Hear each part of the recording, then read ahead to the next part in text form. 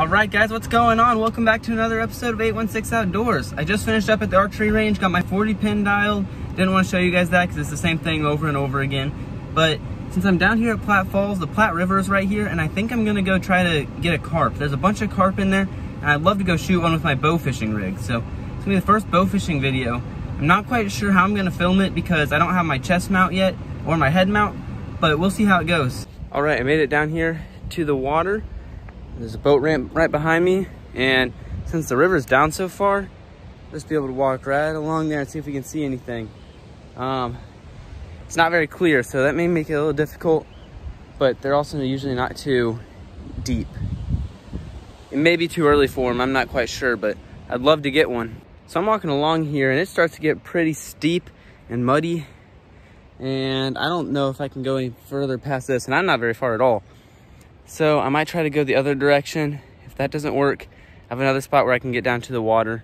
2 more spots actually, so we'll go try that. I'm not seeing any fish or really any signs of fish. Like I said, I think it might still be a little bit too early, but man, I'd love to get one. That'd be awesome.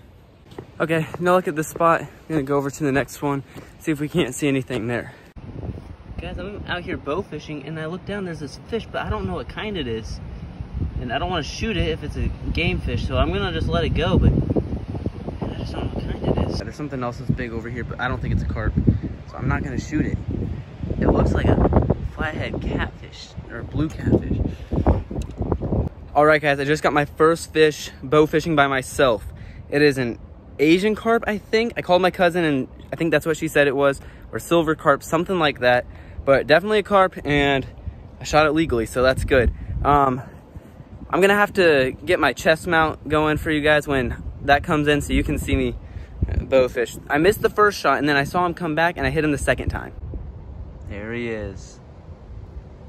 I'm on the Platte River, and I just walked along to the boat launch over there. I don't know if you guys can see, but it's over that way. And there's these rocks that are kind of, I don't know, they're all, it looks like a bunch of squares, but I think it's just from erosion. It's all natural. Kind of goes along here. And they like to hang out kind of in here, right on the edge of them. So what I look for, you can't see right now because the water is moving so much, but they dirty up the water really bad, and then you can kind of see them swimming around. So when I see them swimming around, then I try to make it so that they're on their broadside, and I shoot. Now the one that I shot, the first shot I missed high. I missed probably a foot high. I reeled it in, shot again, had a good clean headshot. This meat is not gonna go to waste. I've never cooked carp before, but I'm gonna try. I'm just gonna try to fillet it and then fry it probably. So we'll see how that goes. I don't know. All right, we're gonna fillet him right out here, right by the car. So there he is. I'm just gonna do it right on this cooler. Gotta sharpen my knife real quick. This is definitely not my good knife. My grandpa made me a really nice one, but I don't want to bring it with me all the time because I don't want it to get broken.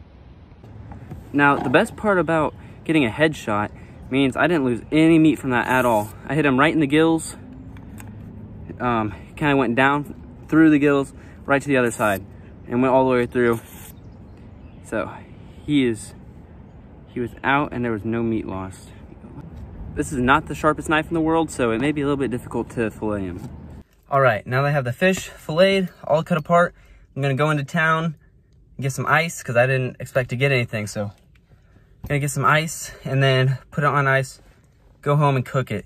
I smell like fish and it's disgusting, but it's all right. All right, we've got some ice and water. I'm just gonna rinse it off and then fill the ice chest with ice and call it good. All right, we're in McDonald's because my mom doesn't want me cooking inside because she doesn't like the smell of fish. So we're getting an electric skillet, which is something I needed anyways. I'm gonna go with this one. I like it a little bit better. Hopefully I picked up the right box. I think so. If not, that's just gonna stink. All right, I made it home. I'm in the garage because my mom's having class inside. I don't wanna be too loud in there. So I have to assemble my electric skillet. So I'm gonna assemble that real quick. We're gonna take it outside and we're gonna get cooking.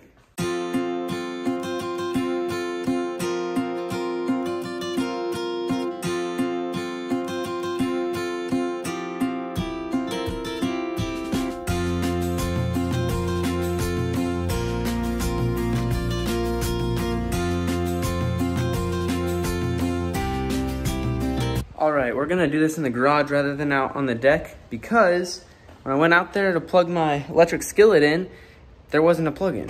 So I came to the garage with an extension cord, which probably could just put an extension cord from inside to the deck, but it's all good.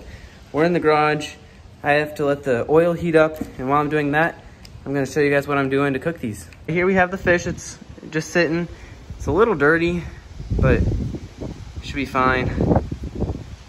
So we have the fish, flour, oil, some hot. I'm gonna do a light coating of the flour, and then from there, this is a key ingredient. You stick all of that in here. So you have your fish that's lightly covered in flour. You put that in here.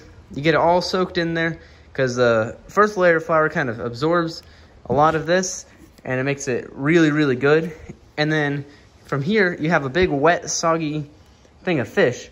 So you put this, the fish, after you put it in here, you put it back in here, do a really thick coating of flour. So then you end up with flour, hot sauce, back in the flour, and then in the frying pan. All right, so I cut them up into smaller pieces so it's easier to eat, and I think it'll cook a little bit better that way as well. All right, so we're gonna test to make sure that our oil is hot. We just take a little pinch of flour. I'm pretty sure it is because it's been going for a little bit. Yep, see it's sizzling and it's all good. So that means that we're good to start it. I'm not gonna put them all in there at once because I'm not fast enough to take them all off when they're done. So here we go. We got all of our little crispies there.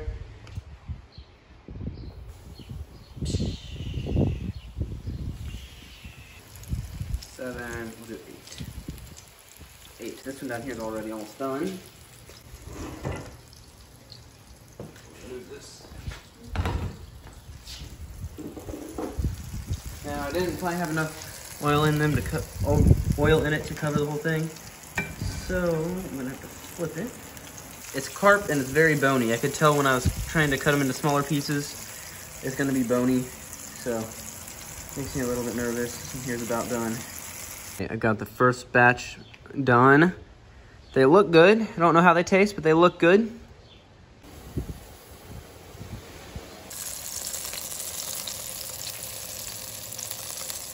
Okay, I just took the last ones off. I'm gonna let them cool down for a little bit while I clean up, and we're gonna try to eat them. All right, here we go. Let's see if they taste good. Ow, I already got stabbed by a bone. Lots of bones. Tastes good. Doesn't really taste like fish. It tastes like hot sauce.